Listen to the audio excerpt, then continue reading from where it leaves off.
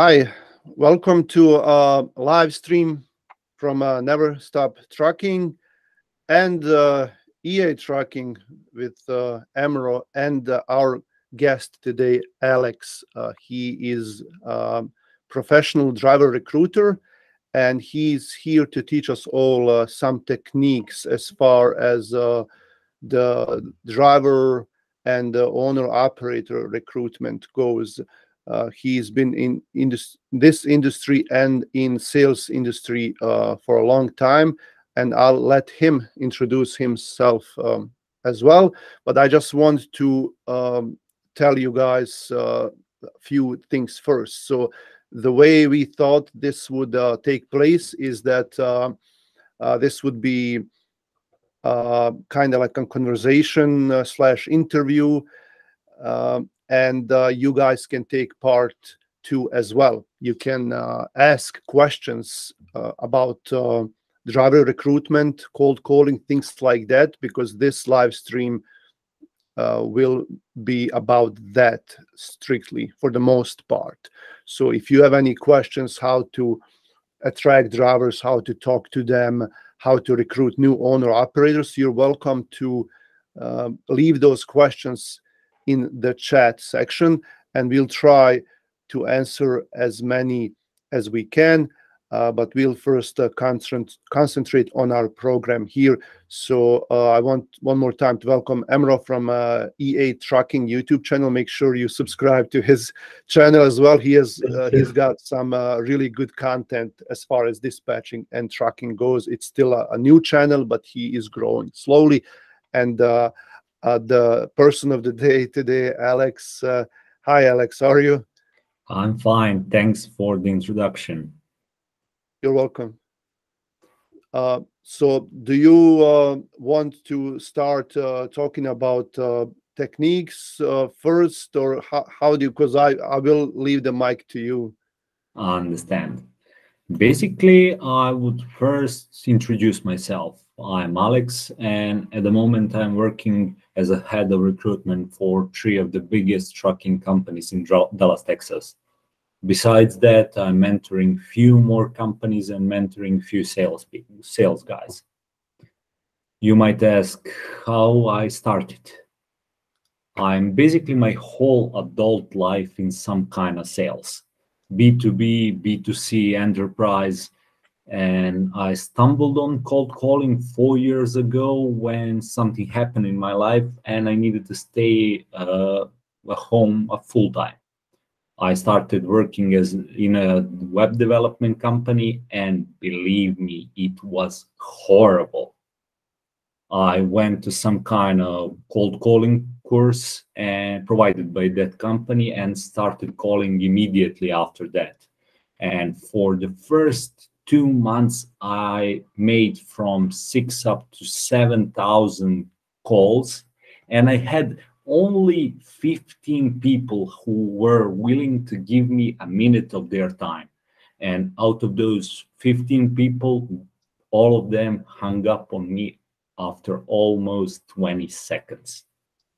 It was horrible, basically horrible state for me, because I went from a provider to my family and I went to someone who doesn't bring anything to them.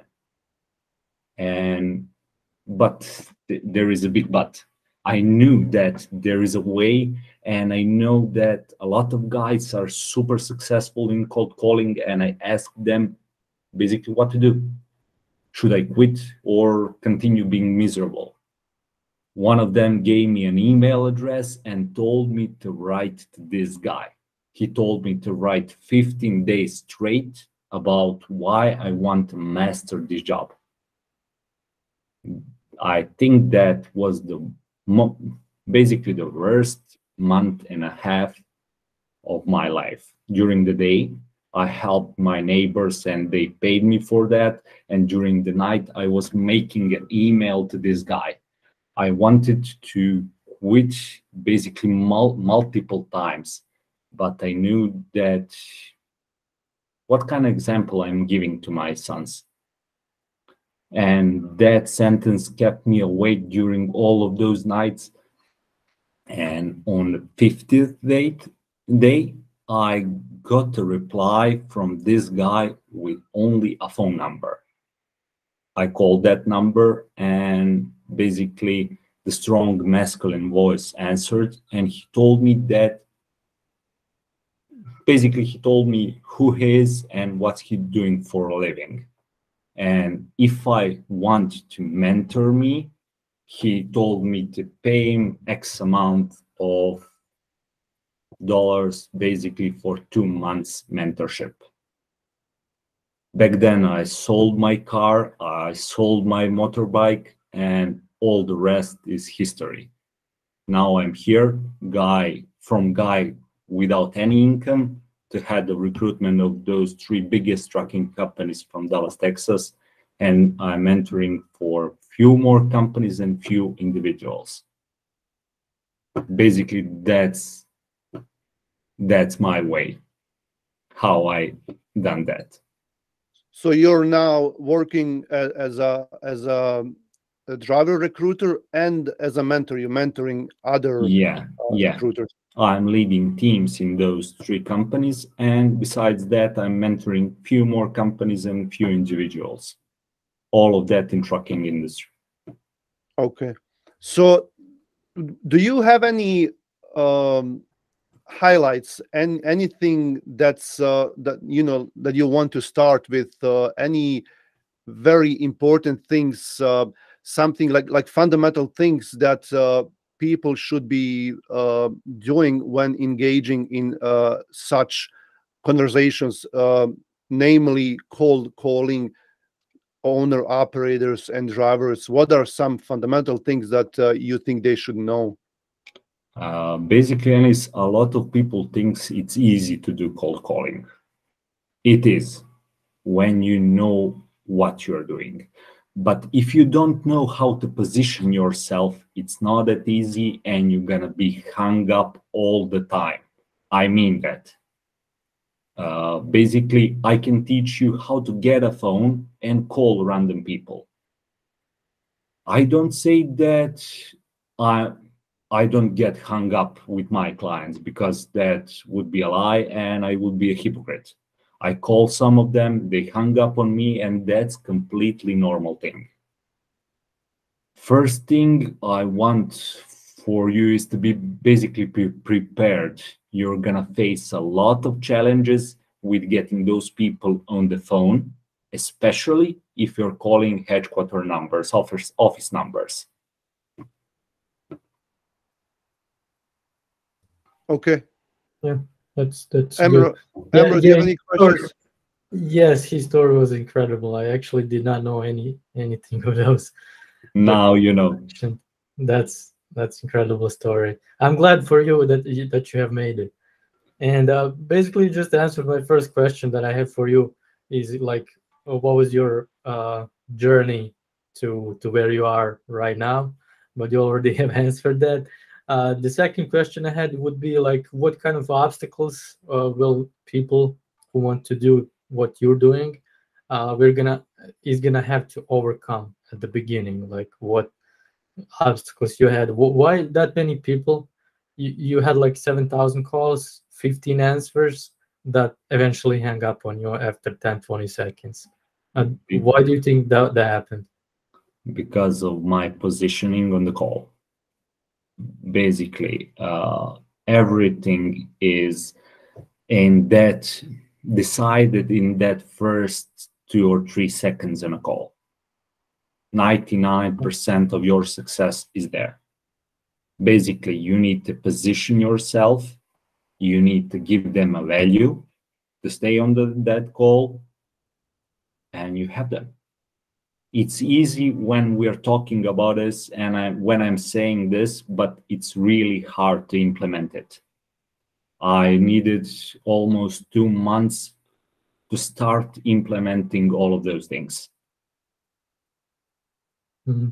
But would you say it's actually simple but not easy to do that? Yeah, it's simple, but it's not easy. Your attitude and way that you handle things are really crucial. What do I mean by that? This is a job where you're helping people. Basically, if you see that job like this, you can succeed. If not, you will be unsuccessful. Okay. Enis, do you have any questions? Yeah, I do, and I want to encourage everyone. If you, this is the time to ask Alex any questions that you might have about cold calling and recruiting in general. How to talk to drivers, how to make them want to work with you. What can you offer them? What can you tell them in order to make your offer more attractive? So this is, I think, because I have never seen anyone do this on YouTube, especially live like this, to have a guest that's doing that professionally. So this is you could say a once in a lifetime opportunity, because most dispatchers are struggling with finding new owner operators right now. And I also want to mention that even if you have a trucking company and you need company drivers for your trucks, Or owner it's operators. or owner operators for your trucking authority, it doesn't matter. So we can talk about all those, and Alex has experience, a lot of experience in any of those aspects, no matter if it's a dispatching company or trucking authority or company drivers, owner operators, doesn't matter. And everyone is struggling right now, especially trucking companies, to find new drivers, how to make their offers more attractive, things like that. So if you have any questions like that, please do ask them. But speaking about that, Alex, how do you let's talk, because we haven't talked about the company drivers. What do you think, like trucking authorities, how can they attract new company drivers? What can they tell them in order to make them switch over? Basically, all the companies have different way of dealing with company drivers, and they need to have offers, basically pros and cons for that company. What are they better at than other companies, and what are they less than other companies? In that case, they will need to make a script for cold callers so they can basically get them. It's easy when I'm saying like that because all of you are getting thousand. Basically, how many calls, Enis, do you get on a daily basis from cold callers? Well, mostly what the trend has been lately is that we're getting these phone calls from dispatching companies, and I get most of them. Most of these phone calls are from the dispatching companies. So that'd be like at least 5 to 10 a day, each day. You're good. I know guys that are getting from 80 to 150 calls a day from a cold callers. Well, And well, I get other phone calls like insurance, things like that. But dispatching companies, then that's like 5 to 10. basically, the biggest problem here is that there is a pattern of how 99% of salespeople sound like. That pattern sounds like, "Hi, Mr. Alex, how are you doing today?" cheerfully. When you hear something like that, you know that guy is a salesperson, right? Yep. And Yeah. what you will do next? Hang up on him, right? Yes. Yeah. Basically, I'm teaching those guys I'm working with how to use phone. It's that easy. You don't need to forget this. Phone is the most lethal weapon in sales, and there are a couple of different reasons why. You can get to your potential customer fast, and you can control the whole process from the moment client says yes until the moment you hang up or client hangs up. The only thing you cannot control over the phone is how many clients is gonna answer your call, and there is a simple solution for that. That solution is you need to be accountable, to keep yourself accountable. How many calls a day I need to dial in order to talk to X amount of people, in order to send X offers or to book X meetings, etc. The first thing here is that I need to be aware is how many people I need to call a day to get a couple of different people to speak. And from that moment, you're gonna know. I spoke with 5 different people, and out of those 5, I have 2 forward progress or next steps, as I'm calling them. Other 2 wants to read an email, and one want to book a meeting now. So, let's recap. In order to get to X amount of meetings, you need to make X amount of calls. Is everything clear here? Yep. Yeah. Really important thing here is that on a cold calling, we're not trying to sell any product or service on a first call. This is one of the most important things in cold calling. Do you know why? No, really. No, tell us. Those guys you're calling don't know you, don't trust you. Basically, that's a trust issue. If somebody calls you and asks you to do something for them straight off the gate and give them something, would you do that without knowing anything about them? Yeah, you have to get to know the person first. And because of the trust, you never sell any kind of product or service on a cold call. Basically, there are thousands of cold calling companies in India, Uzbekistan, I don't know where else. And they're calling, when they get that minute of attention, they're trying to sell something. They're on commission. And if they sell something, basically they get X amount of money. And they are doing that wrong. They don't have any kind of success, measurable success. They find basically some of the guys and dealing with them, I don't know how, but there is not good way to sell on a first call.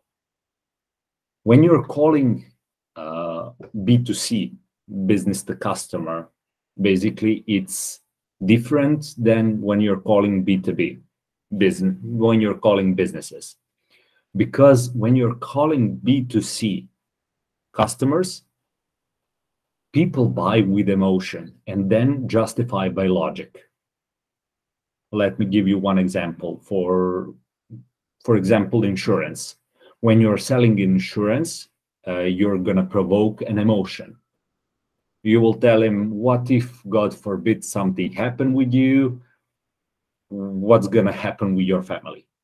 He's going to think with his emotions and he's going to decide to buy insurance. When you are doing B2B, when you're calling businesses, those people are not buying with their emotions. They're business owners and they will do some irrational things if that service or product will do something for their business in that precise moment. They will switch their emotions and buy with logic and make irrational decisions. For example, I had customer that paid 3 times higher price for only 10% better performing product. But that customer wanted the best performance on the market and completely ignored the price. Do you see the point? Yeah. Yes. Basically, all of the guys who want to start cold calling people must understand every single cold call is a disturbance.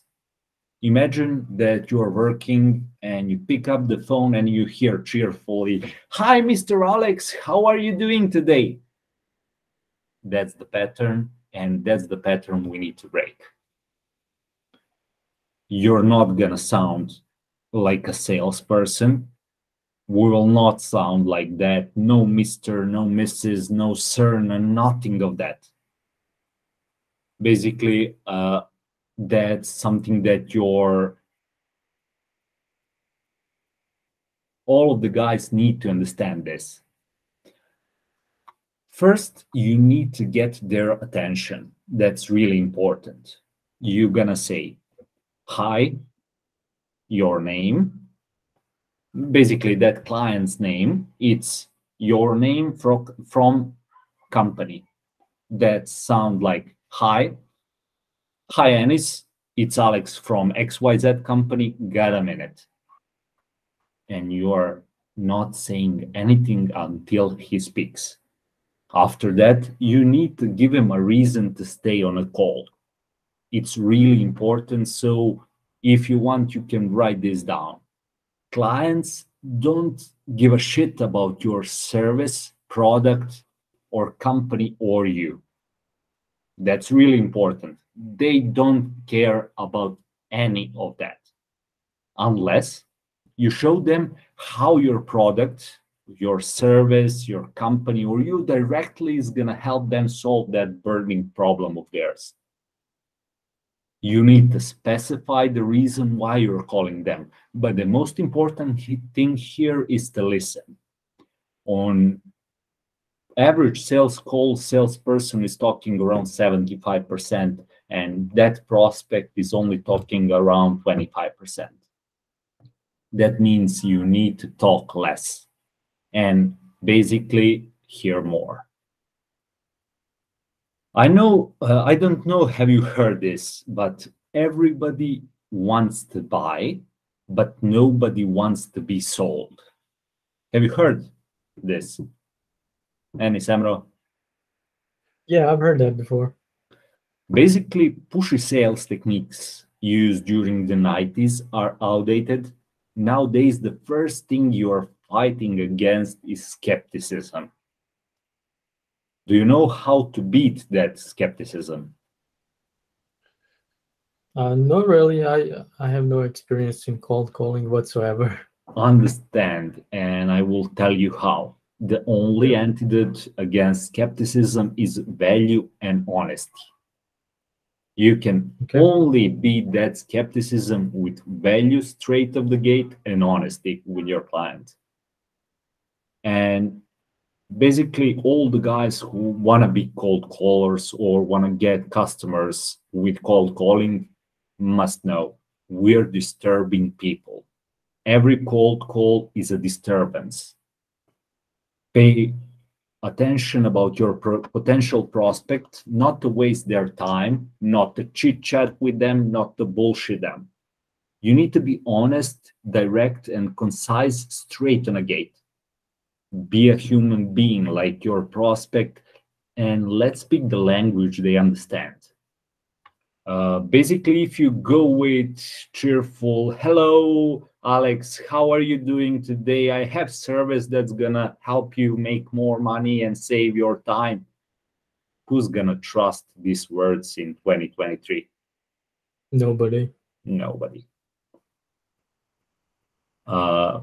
If you do everything properly, even they know this is a sales call, they will give you a minute. The other thing here is what you're gonna do with that 1 minute. What you're gonna say. Do you have any ideas? I don't really know. I would say, "Hey, do you want to buy my product?" And he would hang up on me. Yeah. If you start pitching your company and the product, it's not gonna be good. Because let's back for a second. Clients don't care, don't give a shit about your product company. The only thing they care about is how your service or product can solve their burning problem at the moment. So you need to be prepared for each and any call. Preparation is key to cold calling. Basically, when I got in one of the biggest trucking companies from Dallas, Texas, their outreach approach before I came was sending an emails, Facebook ads, Craigslist, referral bonuses. And those strategies are good. I'm not saying they're bad, but buying or prospecting cycle is much longer. Why, you might ask? As I mentioned in the beginning, they cannot control the process. Can you control if the email is gonna go to inbox or spam? Yeah, you cannot. Can you control if that client is gonna open it or not? No. Can you control if that client gonna read it? Nope. After that, can you control if that client even replies on that email? No, nobody can do that. Too many variables that you can't control. You cannot do sales if you cannot control the process. On the phone, there is a single thing you cannot control, and that's how many clients are gonna pick up their phone that day. This is why we're doing split testing, keeping yourself accountable, and we're dialing on a daily basis X amount of calls. For example, if I do 100 numbers a day, I can speak with 10 people. Out of those 10, I can have next step with at least some type of forward progress with 5 of them. I book one meeting and I do the follow-up with those 4 left. This is only this part is a numbers game. Everything else is by you knowing how to approach your clients and how to do sales. Right? Yep. Enis, should we told guys what happened yesterday? I was gonna ask you a question related to that. How do you like? Because I've heard this. I've heard this before, that you don't sell your product on the first call, and it does make sense. And when we had that session the other day, another professional recruiter, he approved of that technique. But how do you, like, when you call someone and you tell them, this is Enis from 3B Logistics, and this is what we are doing, and they are all interested, and you call them the second time and they don't answer. What does that mean? Does that mean that they just told you that they're interested just to brush you off? Did they change their mind? How do you get them to answer that second call? That's basically they're getting 100 up to 200 calls a day. The mistake yesterday was we didn't send an email to them basically in regarding to that call. We will change that and you will see what will happen today. Okay, yeah, because I wanted to ask you that, because I thought that I wanted to give you a hard question like that. I understand. Okay. As I told you, the crucial thing for the cold calling or for everything in life is preparation. Okay, and learning, like you said, A/B testing, and then learning and improving your ways as you go. Yeah, basically, yesterday you got one guy with 20 trucks and 2 guys with 2 or 3 trucks, right? To dispatch Yeah, them. something I know for sure there was one with 20 trucks. Yeah. Yeah, that's only with 1 day of cold calling, basically 3 hours of cold calling, and that kind of result. Would that be something that can change your business or not? Yeah, that's the question. very promising results. Yes. Basically, what do I mean by crucial thing for cold calling is a preparation.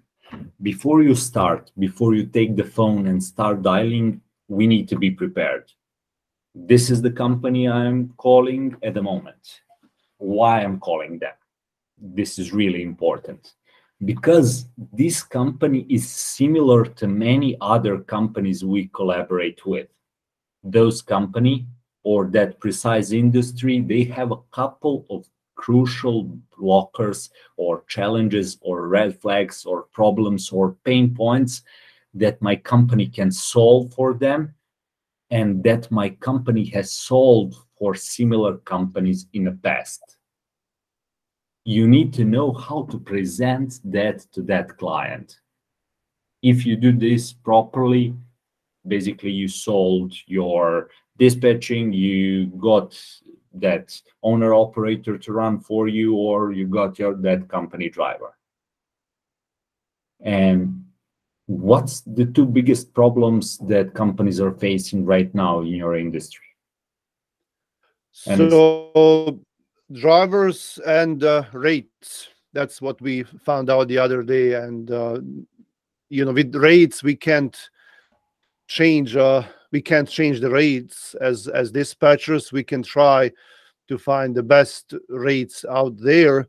I think with over promising and not being honest, that's it has a um, it's gonna be counterproductive to promise someone something you can't fulfill and they start working. That's not gonna work. But people do that.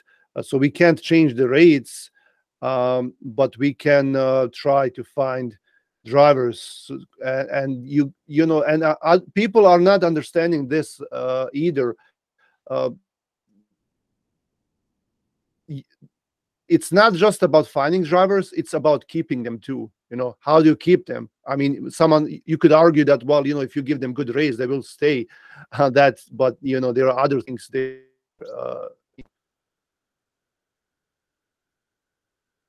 So those are the two things: rates and driver shortage. I understand. That rates. Do you think that you can do better job with getting your clients loads than somebody who is dealing with basically only for 2 months from I don't know where, from India, that doesn't speak English properly? Can you do a better job than him? Well, I can do that. I mean, it has to do with the fact that Emro and we do have a lot of experience. I also have driving experience, so that's my sales pitch, and that's where I think that I can do a better job than others. Everyone has something that they can do better than others, and in my opinion, that should be their sales pitch. You should emphasize that thing. After Yeah, I you agree. after you give them a value to stay on a call and arrange that second meeting, you need to tell them that where are you, your beginnings, what are you doing right now, what you're doing for them. Straight of the gate, be honest, be concise, and if that's something that they're looking for, they will work with you. So give them your strengths. But give them a weaknesses too. But then Give be them, honest and be honest about that. tell them you can get a guy from India. He will charge you less percentage. But do you think that me or and him can give you exactly the same service? Well, Ask like them. I said, I put out my experience and my driving experience, but then the guy from India, what can work, because we are helping everyone, like no matter where you live. I understand. And a guy from India can say, well, I'm going to charge you less. That's my selling point, and I guess it has a different effect on each driver, each owner operator, whatever is most important to them. You know what I mean? Would you send your driver on a slippery road when you know that's snowing and basically with a really heavy load. Yeah, that's where my experience as a dispatcher comes in, and also experience as a driver. But that's the difference Yeah, there's a, from wrecked truck and better there's too load. many dispatchers. They're gonna charge you 2 or 3%, but they're gonna force you. They're gonna Yeah. keep calling you, offer you every single load they see until you take something, because he's got nothing from you until he takes something. Basically, he's gonna force you. He's gonna all of that. When you provide dispatch services, it's not about rates. Basically, it's about service. Same rate can get anyone, but ways to get to that can differ greatly between dispatchers, dispatching companies, and all of that. And in some time they will lose that customer, right? For sure. That's something. If you are building strong company with good fundamental, basically that's something that's gonna last. If you're building your company on bullshit, that's not gonna last. Yep. Okay. Yeah. So, like I said before, we want everyone to be able to dispatch from home. That's what we are teaching here, no matter where you are. Me and Nembro and you, we do have an accent, and our English is not perfect. So, Yes. in my opinion, we have to, and anyone that has an accent, whether you live here or in another country, if it's Balkans area, because we have a lot of viewers from Balkans and from Pakistan, India. You know, we all have an accent, and I think we have to work extra hard to make people trust us. But I think if you just give us one day to dispatch you, then you will see that. And America is a great country as far as that goes. You know, no one really cares about that much, as long as you're honest in providing a good service and giving them a value. So that's my hey, Alex, we do have some questions there, and I didn't Okay. want to break your flow here. I also have some questions.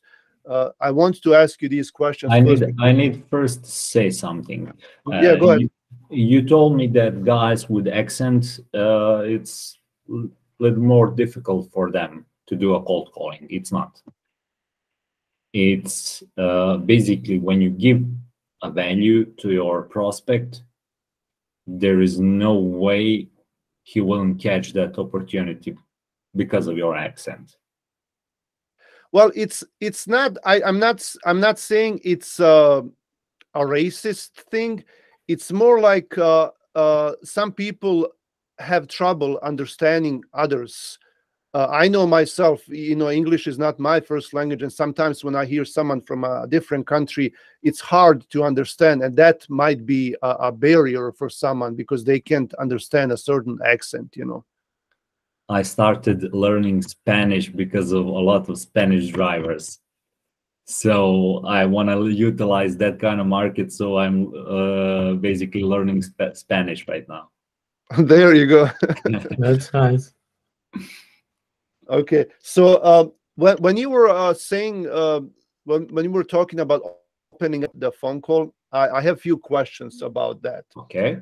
Should. So first question, and we don't have to go into details, just like if you can answer these. So when you ask someone, got a minute, when they say yes, or I have 2 minutes, or I have 5 minutes, I have 20 seconds, then you have that much time to give them your pitch.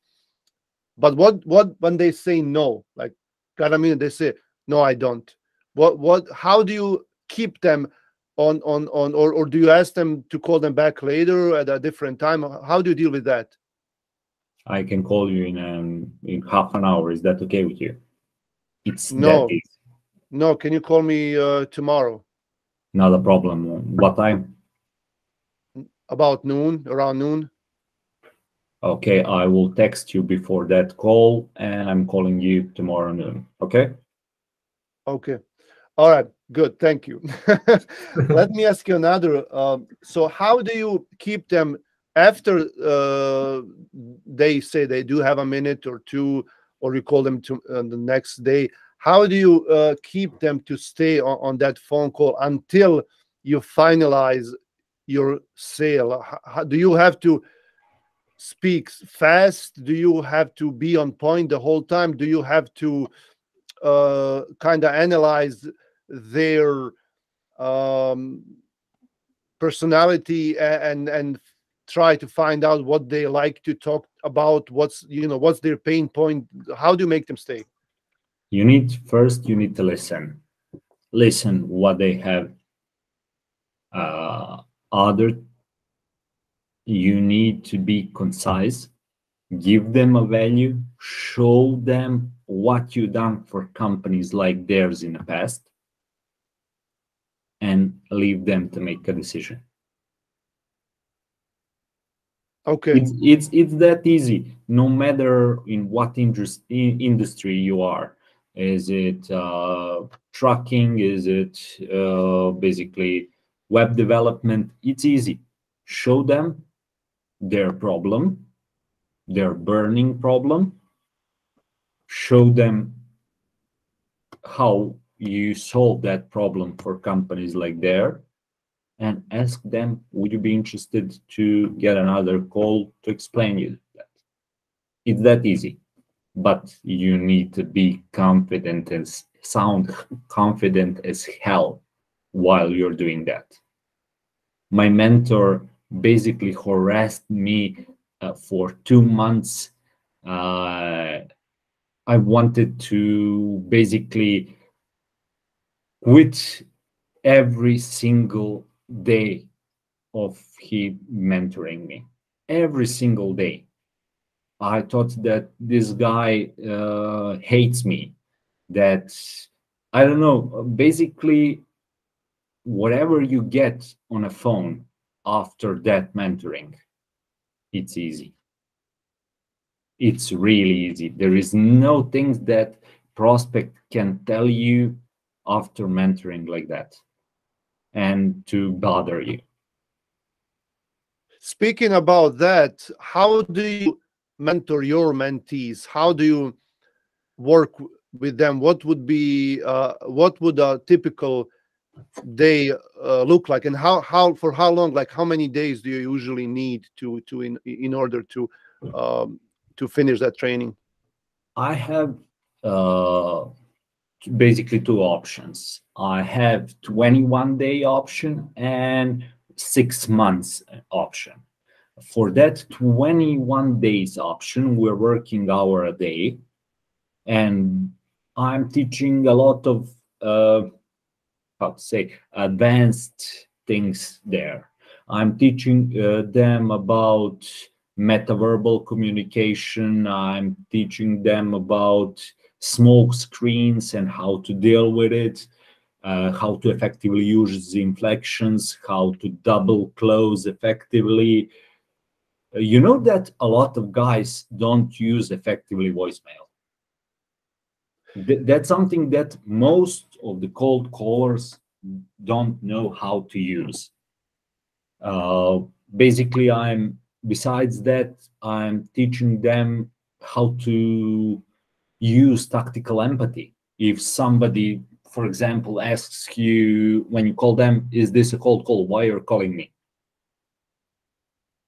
You need to tell him, "Yeah, this is a cold call, but there is a reason for this call," and pause. Here, you get his empathy, but he don't know why you're calling, and he don't want to hang up on you because there is maybe something for him. There are a lot of that advanced things that we go through, and for that 21 days working for an hour a day on basically on those, in that hour we will analyze a lot of calls.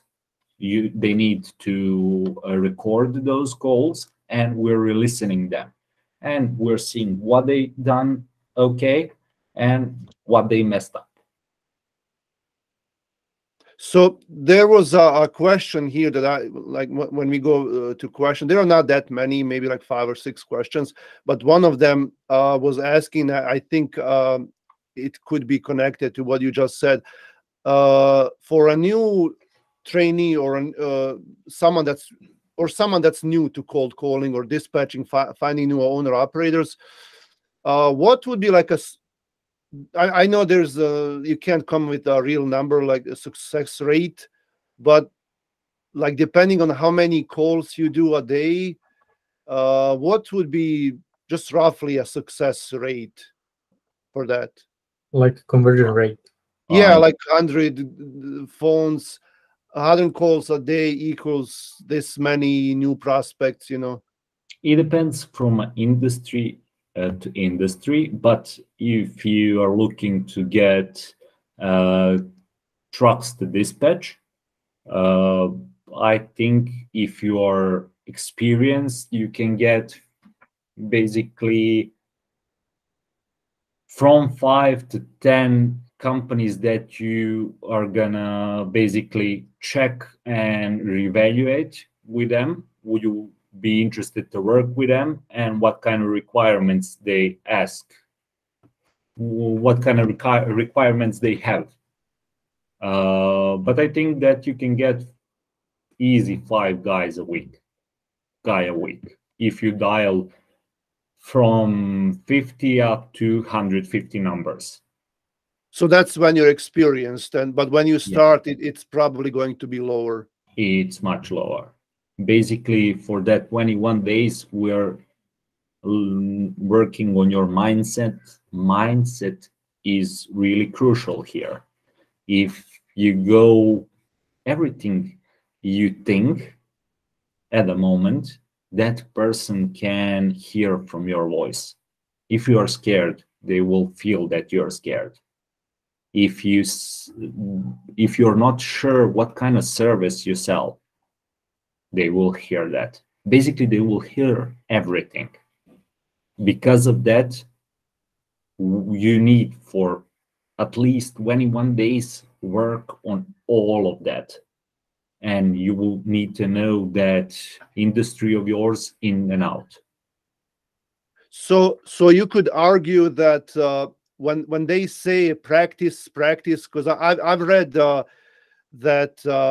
there is this book, I have it right here, Mastery. It's called Mastery, and the author argues that if you do anything for 4 hours a day, you will become a master at it, whatever you do. So when they say practice makes perfect, it's not just a cliche.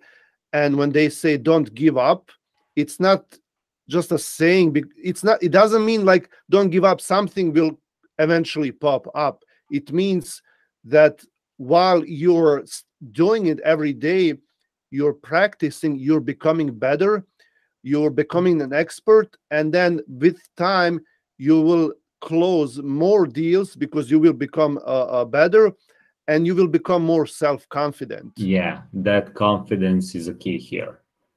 Basically, that confidence you will need to have, be mentally prepared for learning.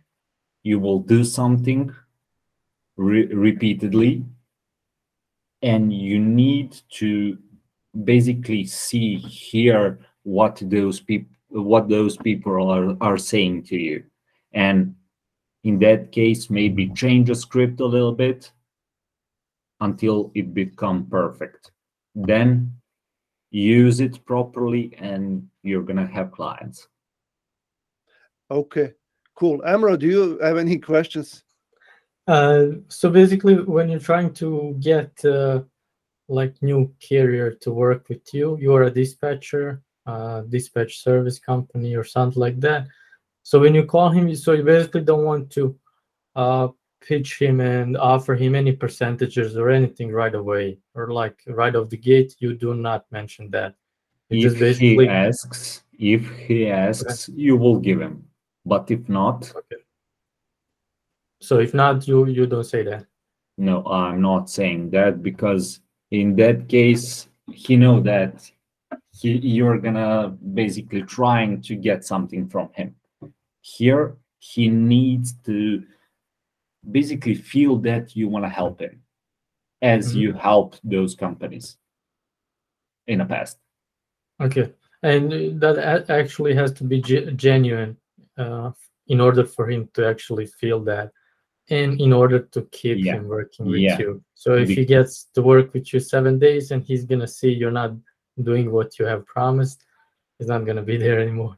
I need to tell you something. A few years ago, while back when I was working for a web development company, uh, I had something like this on a call. I lied to a guy Okay.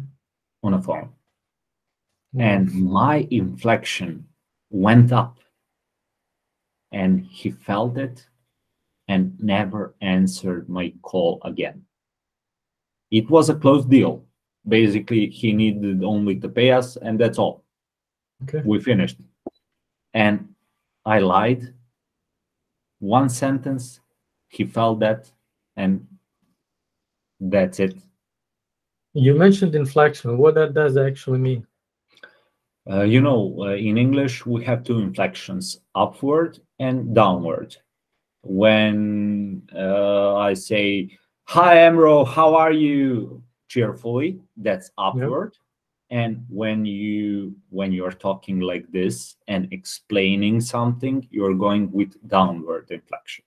Okay. There is a way where you can use one and where you can use other. Okay. Thank you. I never know what that actually meant. So when you're lying, it tends to go up. It tends to go up. So, okay. Wow, that's interesting. Yeah. It tends to go up. That's something that we re-listened on that call, me and my mentor back then, and he told me that you're lying here. How you knew that? Basically, your voice told me, and that's it. I lost that customer because of it. Okay, so you're teaching your attendees exactly how to spot Not that to and do how that, to not. and not to do that. Yeah, Okay. that's good to know. We are approaching an hour, so I think we should start answering these questions.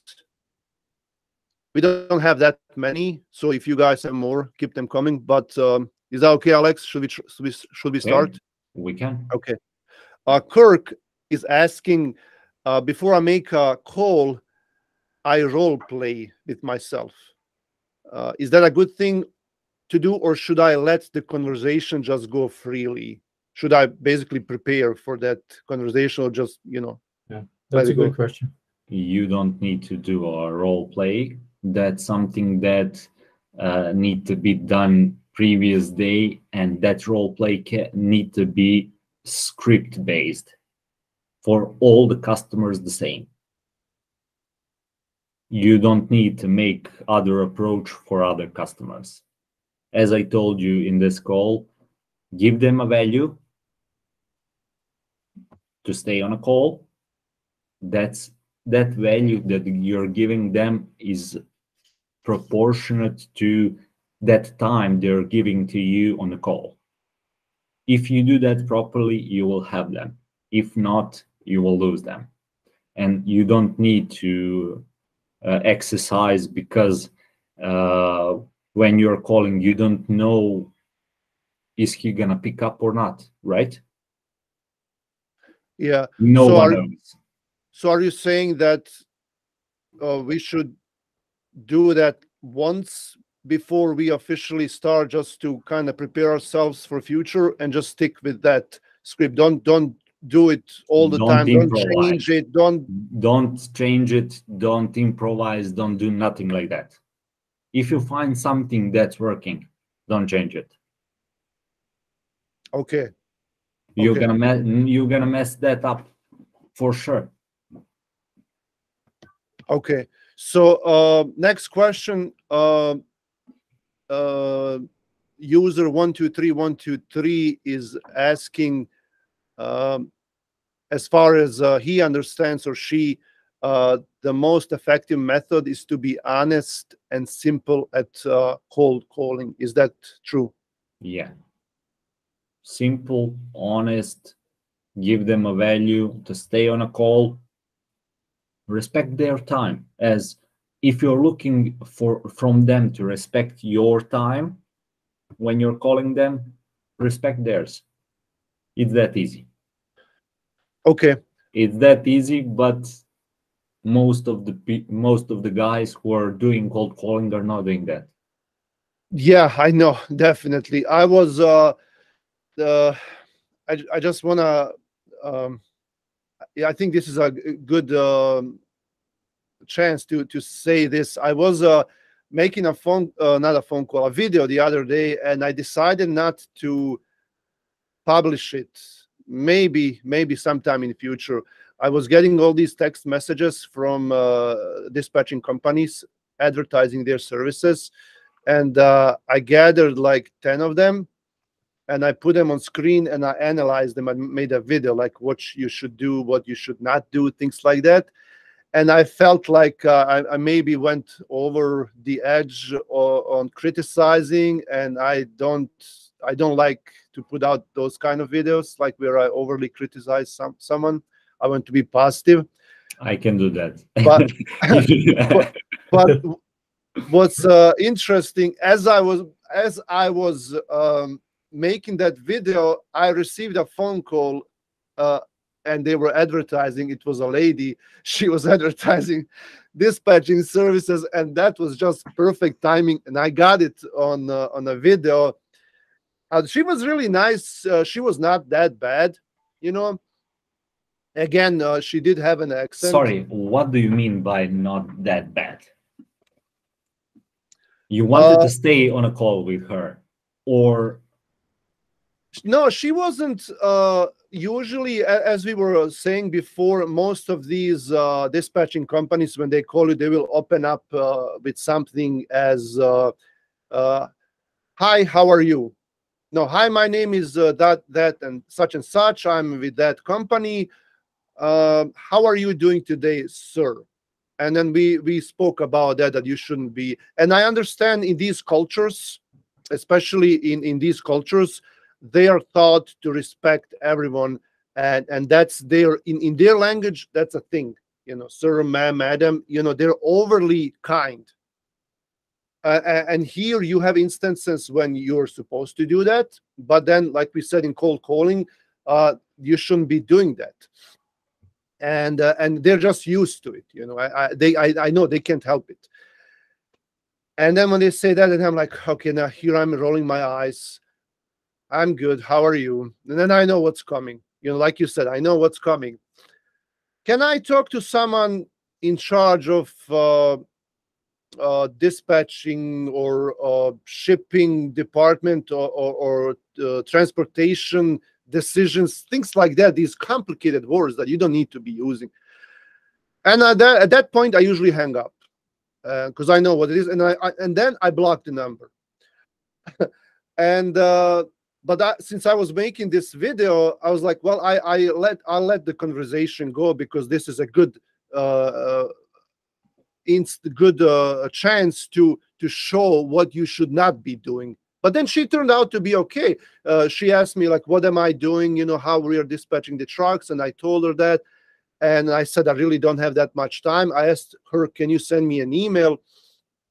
And then she did right away. So I don't remember the specifics, like what exactly she said, but I felt that it was an okay. It wasn't a perfect way to do a sales pitch, but it was an okay way. She did make some mistakes. I asked her, like, hey, where are you from? Like, where are you located? Where is your... And then she said, New York. I was like, no, you're not in New York. And then she sent me an email. It was 3 p.m. in the afternoon, and she said, good morning. And then, like, like, I know you're not. Just tell me the truth. Tell me right away.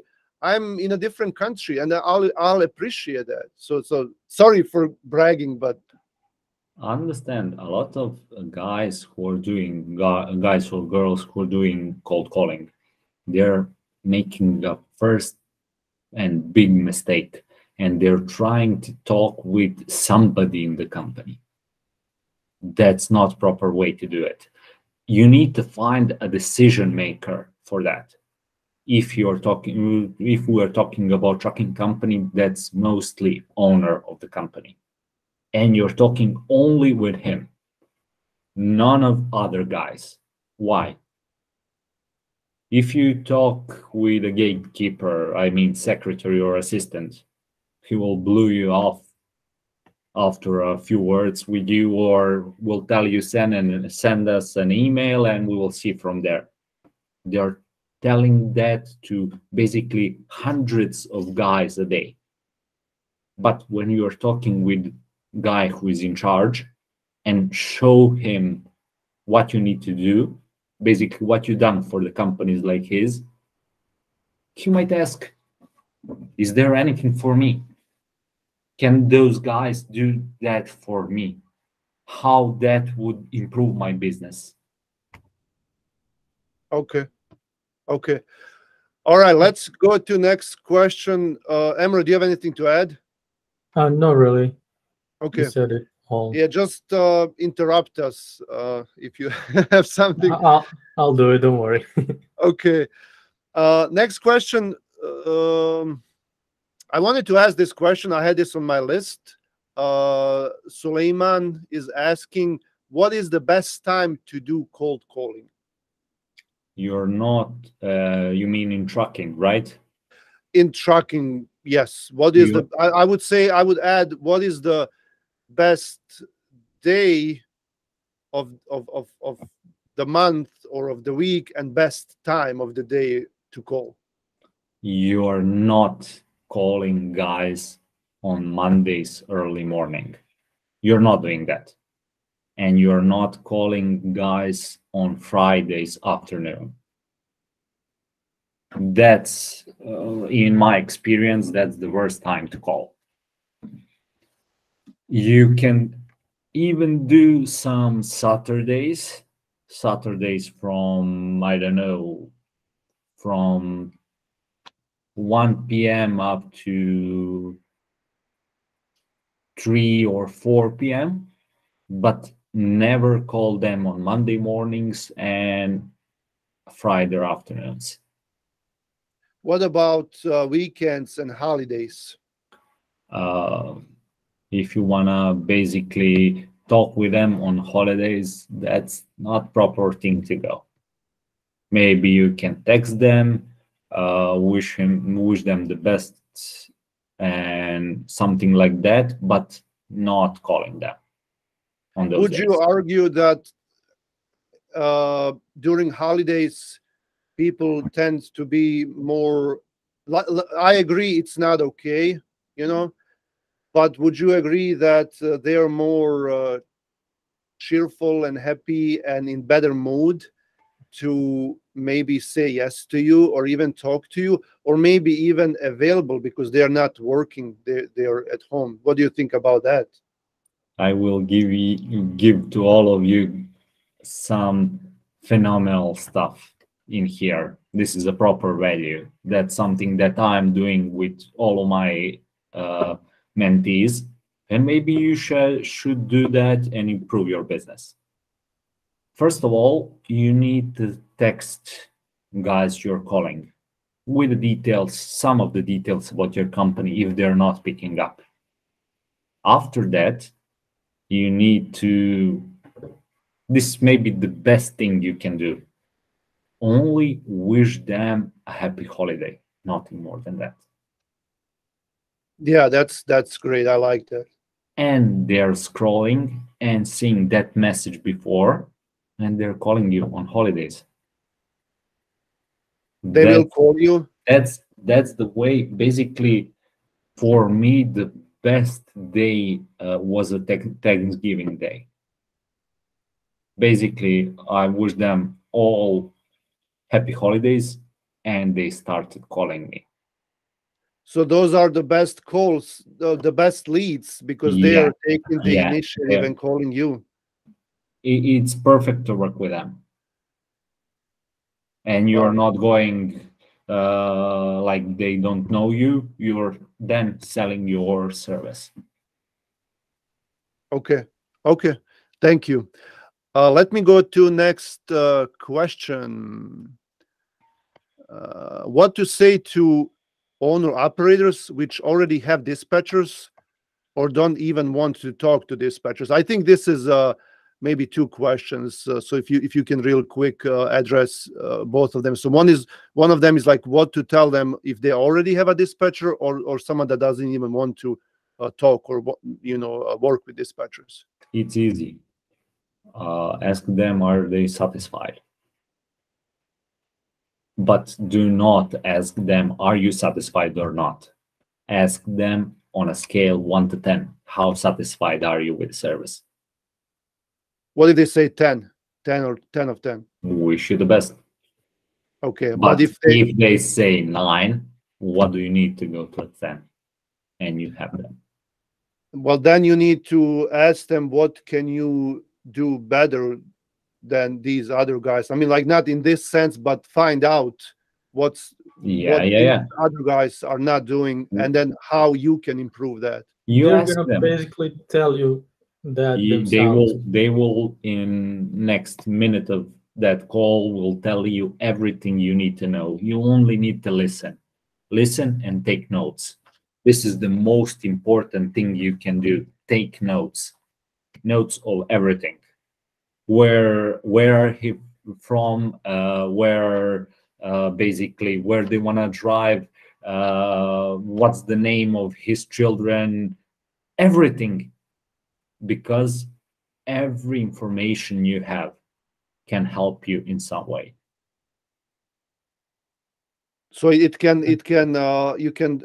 touch their emotions if you remember some of their private things. Because I know I'm amazed by people who can remember things like personal things about me, and they like ask me, hey, what happened to this? And I was like, how do you even remember that stuff? So that's that's what a good salesman does. That's important for mostly for your relationship with him. Me as a cold caller, I will finish with him mostly when I basically provide you the service and you start working with him, or I suggest something different. So get in touch with those guys. Ask them how are they satisfied with the company that they are working with at the moment. Have a great relationship with them. Basically, they will help you get more clients. Referral bonuses. Right. And then the second part of the question, like, what if they don't even want to talk to a dispatcher or don't want dispatching? Is there a way to make them work or no? There is no way. But if you call them next week or 2 weeks from then or 3 weeks from them, they might change everything, and they need that kind of service. Yeah, because something happened that Yeah. and okay. Or right. maybe he is pissed on his wife or somebody else, and he don't want to talk at that precise moment. Okay. All right. Next question. How to represent your services if you're a new dispatcher? So you're a beginner, you have no experience. How to make them work with you? Tell them everything. Tell them everything, what you will try to do for them, and try to deliver. So tell them I am new, tell them I am new. I want to do that. Can you give me a shot? Yeah, I will keep looking even after hours. On the weekend, I will be available 24 hours. I will do everything. That's like, give me 7 days. If you don't like it, you don't have to pay for it. But if you like it, I told you, give me only 7 days, and you will see what I can do for you. Everybody will accept that. Yep. Right? Yeah, that's okay. Let me go. Let me see. I think we have more, and we can because we've been over an hour. We can just try to do it short. I'm realizing that you have to, Antonio is saying, I'm realizing that you have to have a set in stone business offer and services because you want to sound consistent and confident. So like you have to have something consistent, an offer that you're giving out because it sounds more professional, Yeah, right? yeah. Okay. That's a Uh, must, because your voice will, if you are telling them something that isn't true, your voice will go up and you will lose them. yeah, or something that you just came up with, and yeah. So, Yeah, but if you keep offering the same thing over and over, that your voice sounds more confident. confident. Yeah. Okay. Arthur is asking, what if there is no answer, meaning voicemail? What if there is no answer, and then I can leave a message? What should I say in that message? Okay. In that message, you introduce yourself and basically tell them to call you. Nothing more than that. Why? Okay. Why, you might ask? If you tell him, I'm Alex from XYZ dispatching company, I want to give you better loads, I want to do everything like that, no one will call you. But if you tell them, hi, Mary, it's Alex, call me, my number is, nothing more than that, there is much better chance they will call you. Okay, because you're giving signals like what's the name? I can't think of a name, but it's like something that you're not telling what it is, but it Yeah. will kind of make them want to know. Yeah. Yeah. They Okay, will there's call a you. word I can't remember. Okay, next one.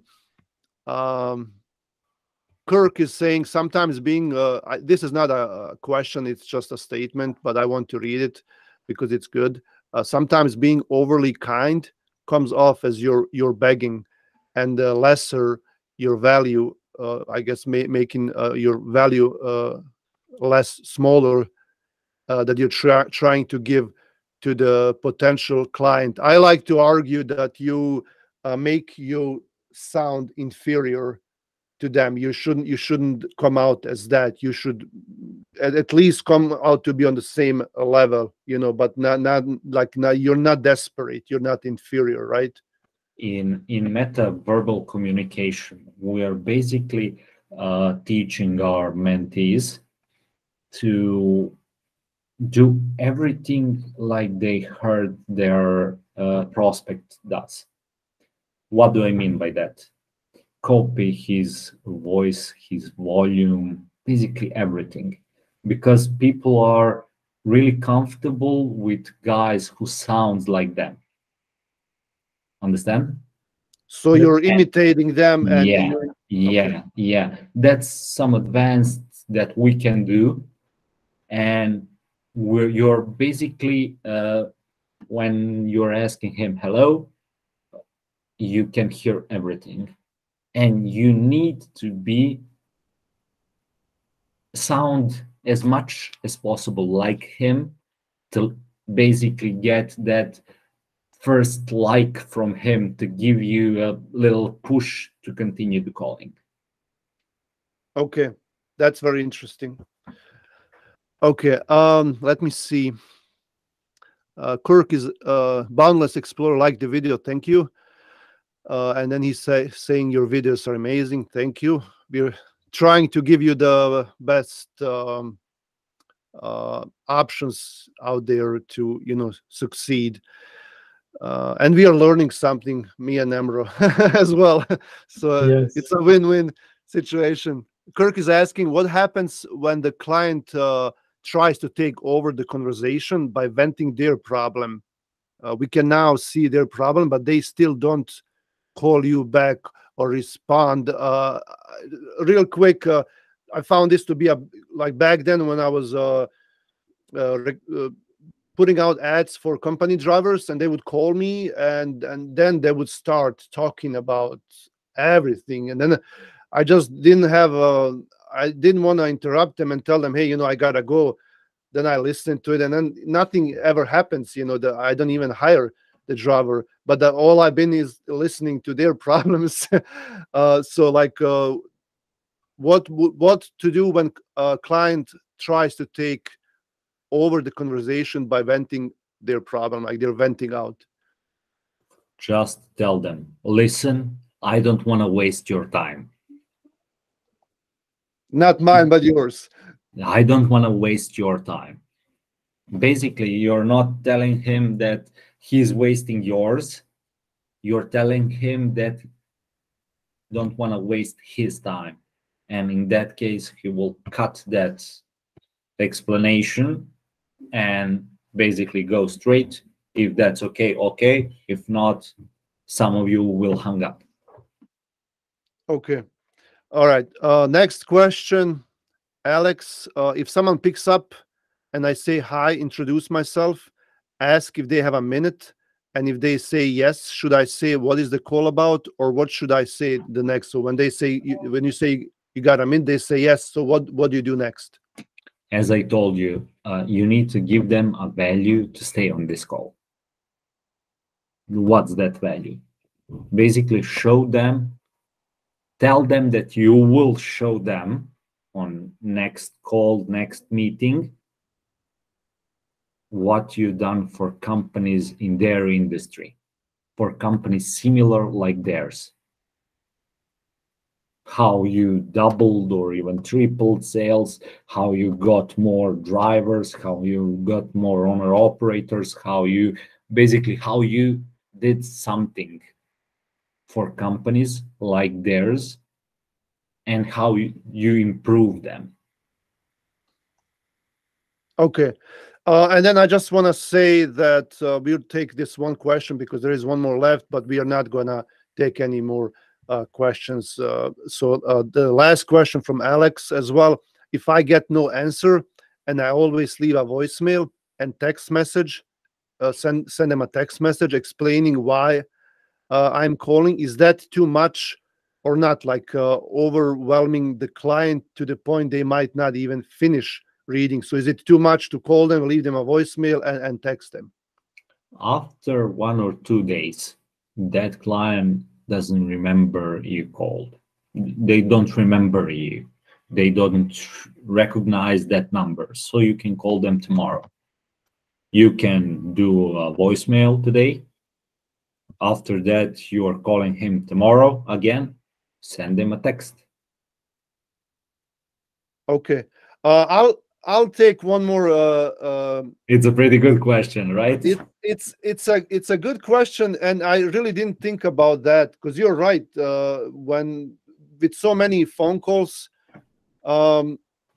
it's hard to remember like whoever called you or if they sent you a message or not. But it's just like now it's the point is to stick out. It's not to call someone, and it's to stick out from the crowd, to be different, and that's how you can get their attention. Concise, solve them problem.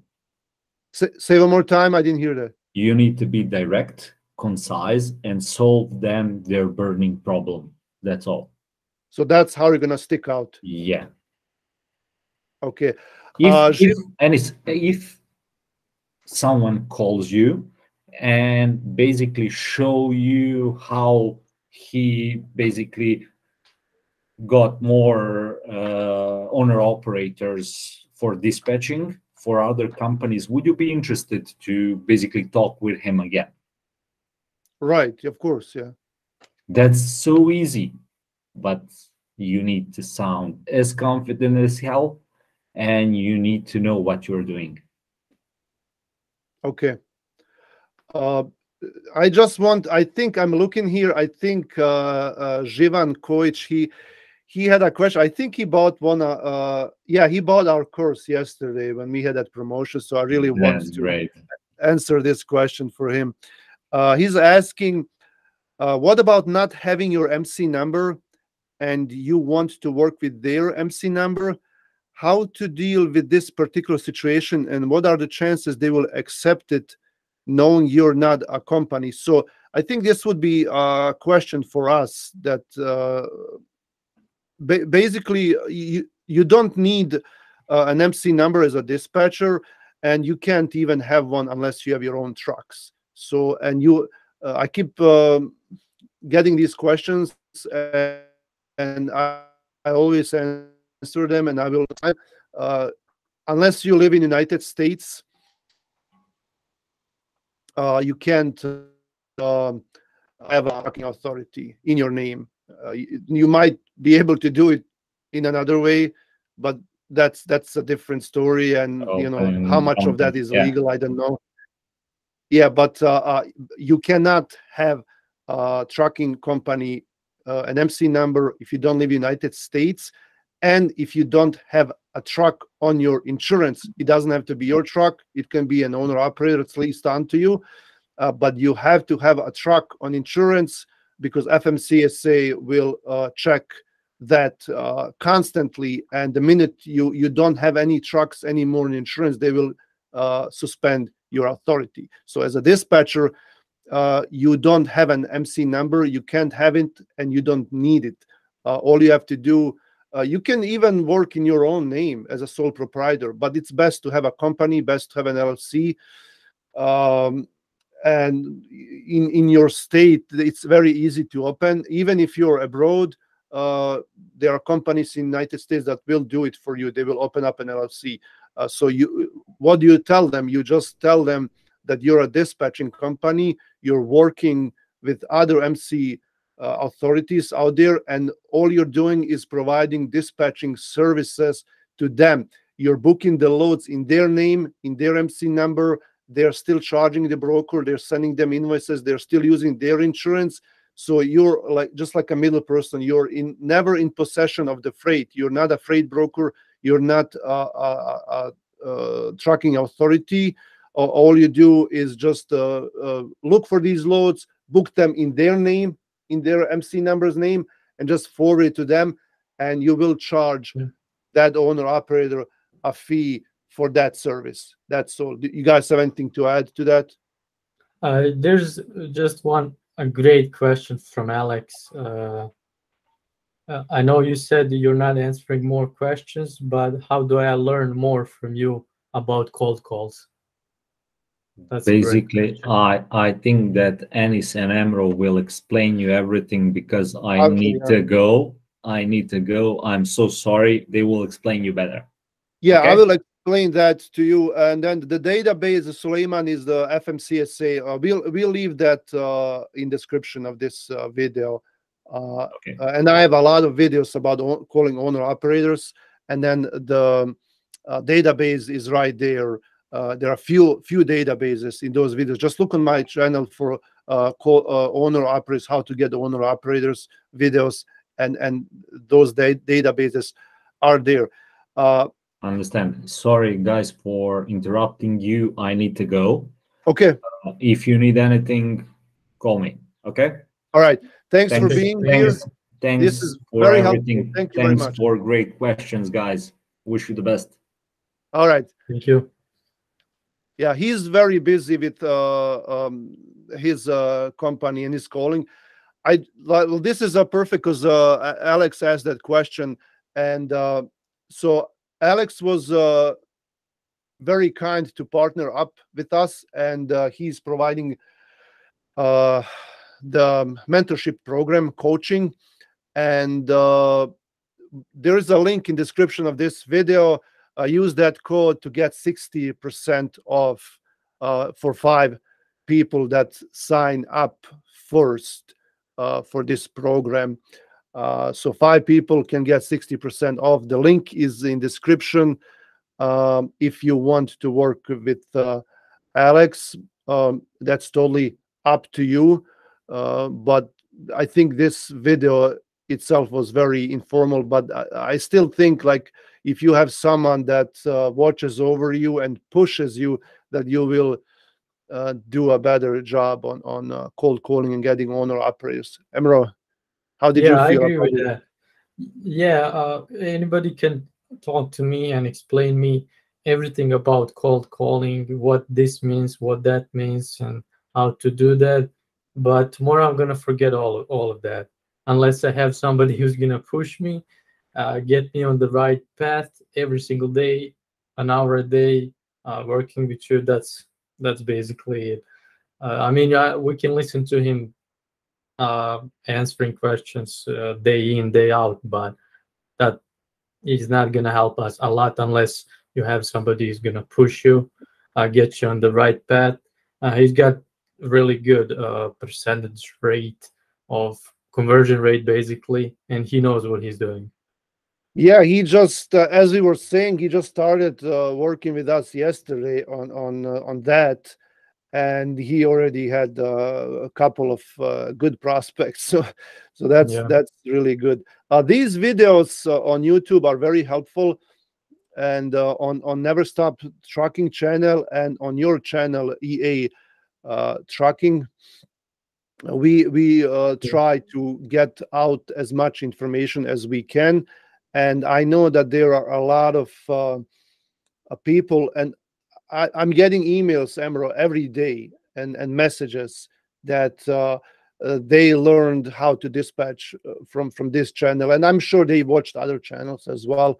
But what they were doing is they were taking notes. You can't just watch a video and because tomorrow you'll forget everything about it. Even Yeah. so, if you watch 10 videos, it's even worse. It's like too much information. But once you start writing everything down and putting that into practice, that's different. But then Mhm. also there's an organized way of teaching as well. And some people, because like watching these videos, it will take you a while, it can take you months, but in organized way you can learn much faster. And I'm not just talking about that, I'm talking about everything, um, everything out there in life. I'm a member of one group where we are learning something, and I tried to do it myself many times before, and I failed. But now we have a teacher, and we have a small group of 5 people, and it's different. And they're not like, I know a lot of those things already, but the teacher pushes us, and you feel bad like if you come at the end of the week and you didn't do your work, because that makes you do your work, makes you be better, and then you can share experience with the other group, their struggles, and things like that. So I think it's that's the best way to teach. Yeah, it's the fastest way basically. So he's gonna share his experience with you, and he's gonna get you to the point that took him years and years to get to, and you're gonna take a shortcut to that point just by having somebody besides you who has experience, and he's gonna push you to do something right. Yeah, I was the other day on a website, and this guy was teaching something else not related to trucking, and he said, "I'm gonna put into practice. I'm gonna teach you what I learned in during 30,000 hours of working." So that's a lot, like 30,000 hours of Wow. having that experience. I will be teaching you. So that's a big value right there. Yeah, it is for sure. Okay, and then for the end, I just want to mention our course, Ready to Dispatch. We yesterday we had 3 seats, and we were giving it away for a really small price. And thanks for everyone who purchased that. And then we also did more thinking, and because of the times, we slashed the prices to more than a half, like 60%. Now it's $300 for our Ready to Dispatch course. So if anyone is interested in that, and then also we have payment options as well, because many of you have asked for that, and I think there is a lot of value. We put a lot of effort in this course. It's 70 lessons, and it will teach you how to start your company, start from the beginning, a dispatching business, and all the way to booking loads, getting owner operators, and then we will have support for you.